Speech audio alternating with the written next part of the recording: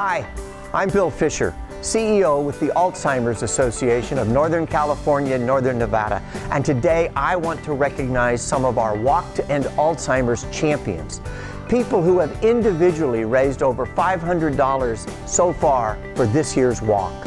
I want to recognize Lyndsey, Tricia Coker, Susan Gray, Andrea Jones, Denise Bross, Susan Murdoch, Joel Stratt-McClure, Cynthia Wolf, Wyatt Wolf, and Wendy Ferretto.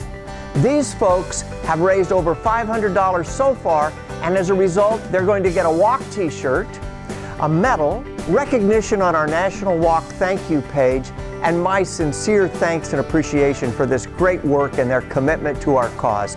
Keep after it, guys. We'll get it done together.